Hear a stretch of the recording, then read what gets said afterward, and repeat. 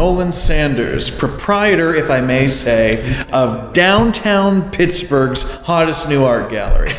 Yes, that's myself. Thank you. It is already famous. Yes, already famous on Penn. I almost said almost famous. That's you know a what? film. I get that a lot. Yeah, people do that. It's close. But already famous is even better. We're already there. So what inspired the name for the space? Actually, there's two things that inspired it. Number one is I worked at the chocolate shop downstairs for about 2 years, Sinful Sweets.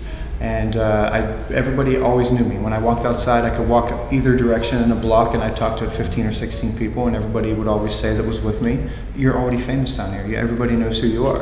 So that's where it initially came from. That's why it's called Already Famous on Penn, but the address is 9th Street. So it throws people off. I like to do that. Because that's where the entrance is. Yes, yes, it's on 9th Street. But and for also, reference, right across from 9 on 9. Yeah, right across from 9 on 9, across from Pizza Parma. And right above the chocolate shop. Sinful Sweets, which is my excellent. friend Christopher Weck is one of my best friends, man, which is kind of crazy that now we have the corner of Pittsburgh here. Also came from Andy Warhol, huge influence. Andy Warhol had become famous before he was even famous. He created his own fame, so before he was famous, he was already famous. So it kind of comes from that too. I'm not comparing myself in any way to Andy Warhol, but there's definitely a lot of influence there from him. So well, a self-made man, perhaps, yes, in that sense. And you yourself are an artist. Yes, yes, I do photography. It's that's kind of where this all started from. A friend of mine and myself would sit around late at night and come up with these great ideas of things that we could do. And my photography, I've been told I have a good eye, you know, and after you hear it for so long, you kind of want to do something with it. So we thought, let's get a studio, just a storefront somewhere here in Pittsburgh. And because of my connections that I had made at Sinful Sweets, we knew that this place up here was open. And then it kind of just snowballed. And to be honest with you, my photography has taken kind of like a back burner to everything else that's happening here. It's well, managing a gallery, that is a little time consuming, just from my back seat, you know, observations, you know, from here and there and doing Burgh, Vivant and whatnot. Yeah, so. It keeps you busy, that's for sure. There's a lot going on, but I still make time for that photography. It's more of a passion for me than anything. So. And this is an example of one of yours here, yes? Yes, this is. Absolutely. It's I took the main wall here and did a lot of my photography on the main wall, and then I told everybody else we'll just fill the rest of the space up with all the others. We just wanted to have a studio to expose my photography, and then it's enabled me to be able to expose all these under rock artists, friends of mine that work 60 hours and then they spend 2 hours in their basement every night painting. That would never have this chance. So for me, it's become so much bigger than what it started as. Aside from the great location, in fact, we're looking right out here onto what is Liberty Penn, and right across the street onto 9 on 9. Beautiful view of Penn Avenue. So aside from the great location that you have here, what makes this space in particular unique? I'll tell you what, there's a few things actually that make it unique. Whenever I was working at the chocolate shop, we would come up here and check it out, and there was an artist in here some time ago, and Albert Bortz, the landlord who runs the spot, had showed it to us a couple of times just to show us what it looked like. And to be on top of my best friend's chocolate shop that I worked for 2 years, that means so much to me, because I go downstairs or he comes upstairs and we just stand here and we're like, look what we're doing now. And so that attachment is there. And then because it's such a unique spot, I mean, there's no other gallery in Pittsburgh that's set up this way. Having the different architecture things, having these little cubby holes where I can expose different artists and give them their own little spot. I think that makes it pretty unique too, but there's something about this block that when I first started working at the chocolate shop, I started working a day a week because my best friend wanted me to get out of my depression and wanted me to come start talking to people again and get out into the world, because he knows how I am. I'm a social person, and I kind of lost that. So that's this whole block has an attachment for me. It really does. And are you available for rentals? I mean, can folks have events here? Yes, absolutely. That's one thing that I'd really like to dig into with Pittsburgh, because I feel like there's not a ton of places like this, with the location being right here on Penn, that people can come down and really expose their things as well as help me expose my gallery. The rental things, you know, everything's based differently price-wise, time, what I need to do to help them with, how long they'll be in here. I mean, I could do a whole weekend for some people. I can do one night. We could do a month exhibit for some things. So I'm pretty open to doing anything like that. It's anybody that needs help getting exposure for their stuff that's going to help their business out. To me, It's what this is all about. It really is. So what's hanging on the walls at your place? At my house? Yeah. A lot of my photography I have in the house. It's a cheap way to do art. Well, I guess so it works out well. I do have some Andy Warhol. I like pop art. I'm a big fan of pop art. I'm a huge photography fan, so I do have a ton of photography in there. iCanvas is a great website. Like we have a skyline of Pittsburgh that somebody did. It's like an illustration.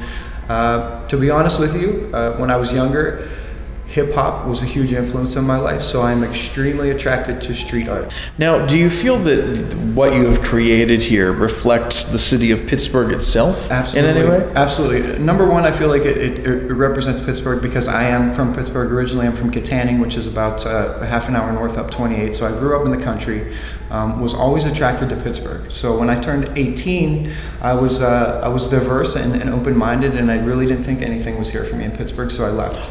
I was gone. I know, right? I was gone for about 10 years, and then I came back here. And from coming back here, the 2 years working at the chocolate shop and seeing how the city is growing and how it's new, and there's different things happening in Pittsburgh. It's not the same old, same old. I think that's what's going to keep it okay here, keep it fresh, and keep me above water, is because Pittsburgh is changing. It's staying the same. There's a lot of originality here, but Pittsburgh is changing, not changing, but growing. You know, it's not just a change about it, it's the growth of Pittsburgh. And to see it, like I said, the 2 years ago, there was tumbleweeds. You know, after 6 o'clock, you didn't see anybody down here. There were certain people you saw downtown. Have you actually seen a tumbleweed downtown? Yeah, it was paper and all kinds of other I have too. I just wanted to see if you shared that same experience. Yeah, it was crazy, right? And then you hear like the high noon. You know, there's nobody out there. At noon, I don't know. Noon's not bad. Midnight, different story. But yeah, how things have changed, and it is growing. The city, to be back here in Pittsburgh, I've been back for about 5 years now, and to see the growth within that 5 years. You know, all these movies coming through, all the different things happening, the new restaurants opening up. It's amazing. It really is, and I feel like this is a great time for me to be in here, and what I'm trying to accomplish is exactly what everybody else in Pittsburgh is trying to accomplish. And it's a great thing to have downtown. A great place to maybe stop in after a show, before a show, between dinner and a show. For sure. And it really seems like you have the ability to, you know, morph with the times or what may be happening downtown. Yeah, seasonals and different things that are changing, different things that are going on. We're going to try to adhere to those types of things that are going on here. So what do you feel your model for success then will be with the space that you've opened here, Already Famous? So my mom, my sister, and my father are all self-employed, and they all own their own businesses. My dad was an independent broker in real estate, the highest educational you could get in real estate. Started his own business. I worked with him for many years doing single-family home appraisals. My mother owns and operates her own kennel and breeds dogs for over 20 years. My sister started her own grooming business with the dogs, and she's been in business for 12 years. So where the hell did you come from? It took me a long time. It took me 33 years to get to the point where I finally realized something that I could see myself doing the rest of my life. And I think that was the biggest thing, is if you're going to be self-employed, you have to, even if I wasn't doing this as a business, I'd still be taking photos, and I would still be within the art community and meeting and buying and doing these things. So I think that's the most important thing. I think that's what my model is. I finally found something that I'm super passionate about, and I can see my mom, my sister, my dad, and what they've done with their life. Best friend Chris owns his own business. It's important to, if you're that passionate about something, to do it every day. Like they say, if you love what you do, you don't work a day. And for the past 2 months, I haven't worked a day. You know, I've been working 80 hours a week. I've been down here doing all the finish work, and it's every time I leave here, when I lock that door, I have a huge smile on my face.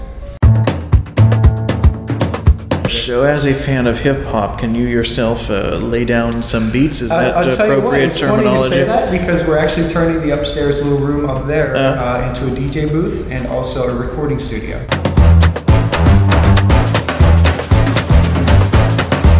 This is a genre that, and this may surprise you, but that is a genre that I am not very well versed in. What? What is the first thing I need to know about hip-hop?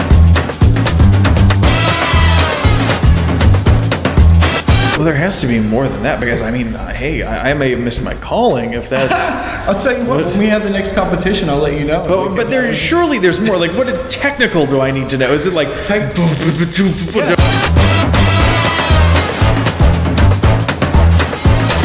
I need to like do things like we're that? Gonna have to cut that part out right there. But What?